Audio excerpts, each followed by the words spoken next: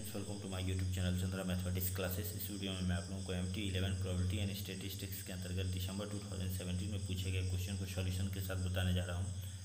Question है the first three moments of a distribution about the value 2 are 116 and -40 respectively. Find the mean variance and the third moment about the mean, hence find the coefficient of skewness. तो हमें क्या दिया हुआ है, first three moments of a distribution about the value 2 are 116 and -40। तो हम इसे इस तरह से लिख देंगे, μ1 dash is equal to 1, μ2 dash is equal to 16, μ3 dash is equal to -40। ठीक है, ये तीनों क्या है, first three moment about value 2।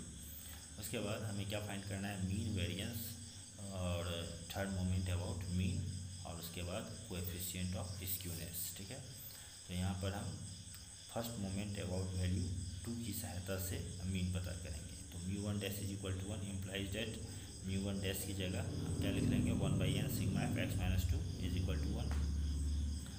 यहाँ पर मीन इज इक्वल टू, अब हमें क्या होगा, 1/n sigma F x, mean का फॉर्मूला होता है। तो यहाँ 1/n सिग्मा एफ, अब इस एक्स को हम एक्स माइनस 2 प्लस 2 के रूप में लिख लेंगे।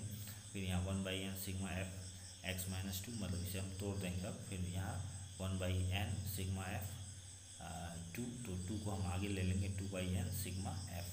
तो यहाँ 1/n sigma F x minus 2 plus 2/n sigma F क्या हो जाएगा, n कैंसिल हो जाएगा। अब इसका वैल्यू हमें पहले से पता है 1 है, तो इसको 1 लिख देंगे, फिर प्लस 2 इज इक्वल टू 3। इस तरह से मीन का वैल्यू हमें पता चल जाएगा। अब हम वेरिएंस पता करेंगे। वेरिएंस यानी sigma square is equal to क्या हो जाएगा, μ2। ठीक है, सेकेंड मोमेंट अबाउट मीन। तो यहाँ ये μ2 कैसे निकलेगा, μ2 डैश माइनस μ1 डैश स्क्वायर। तो μ2 डैश क्या दिया हुआ है, हमें पहले से दिया हुआ है, क्वेश्चन में 16 है, और μ1 डैश भी हमें दिया हुआ है 1, तो 1 स्क्वायर। तो यहाँ हमें वैल्यू क्या मिलता है, 15। वेरिएंस का वैल्यू हमें 15 मिला। अब हम यहाँ निकालेंगे थर्ड मोमेंट अबाउट मीन। तो इस फार्मूला से μ3 dash minus 3 μ1 dash μ2 dash plus 2 μ1 dash cube. अब इन सभी का वैल्यूज हम पुट कर देंगे और उसके बाद सिंप्लीफाई करेंगे तो हमें -86 वैल्यू प्राप्त होगा। ठीक है, इसके बाद हम यहाँ पर कोएफिशिएंट ऑफ स्क्यूनेस निकाल लेंगे। b1 is equal to μ3 square by μ2 cube. μ3 का वैल्यू -86 होल स्क्वायर, μ2 का वैल्यू हमें मिला हुआ है कितना, 15, तो 15 क्यूब।